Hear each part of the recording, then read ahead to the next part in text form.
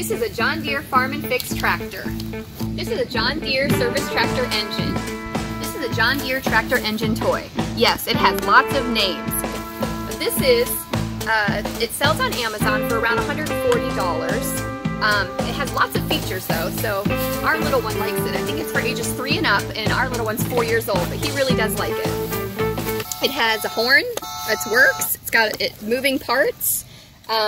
It has an ignition switch here, which if you can hear it, it sounds like it won't start, which means you have to fix it. So underneath here, the engine has all these little tools, and they fit into each of the little bolt places. So you can take it all apart. It does need 8 AAA batteries to make the headlights work. Let me show you here with one of the tools. So, to fix the ignition switch, you have to come over here on this side and unscrew it, so your little one can actually feel like they're a real mechanic. They take it out, this thing pops right out here. There's a little switch, you just push the switch down and put it back in, like so.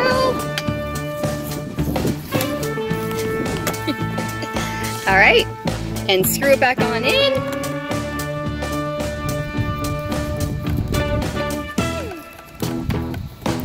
And now when you try to start the engine, it should start right up.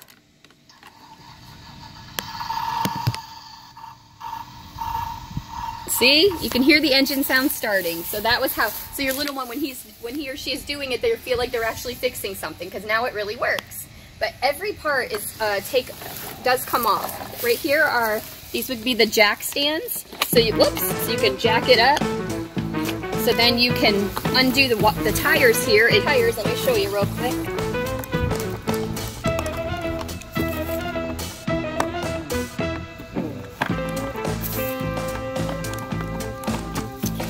Underneath, you have brake discs. Every little part that you can kind of just really repair things like a real auto mechanic. All right. Okay, once we screw the tire back on here, you can do that to either, both sides come off. Actually, almost the whole entire thing will come apart. And definitely make sure that you're paying attention how you took it apart so you can put it back together. But under the engine, it's got a pretty little neat thing here where it's got the engine hood latches to hold the hood up, so you can work, so your little one can work right underneath. But you can take apart the engine and, whoops. See, it even has its own little oil dipstick where you can check the oil, refill the oil in here. So to get the headlights to work, if they're not working when you push the button, you have to take it apart, just kind of like the ignition switch. There's a little switch underneath it, so you can make it work. And you just push this little switch there, and they get to put it back together like they fixed it all by themselves. Alright, screw it back on, and then hit the button, and there you go. See, the lights are working now. So it's a pretty neat little getup. I think for $140, the price is definitely high, so you'd want to keep it for a while. I hope you enjoyed the review. Like and subscribe. Bye.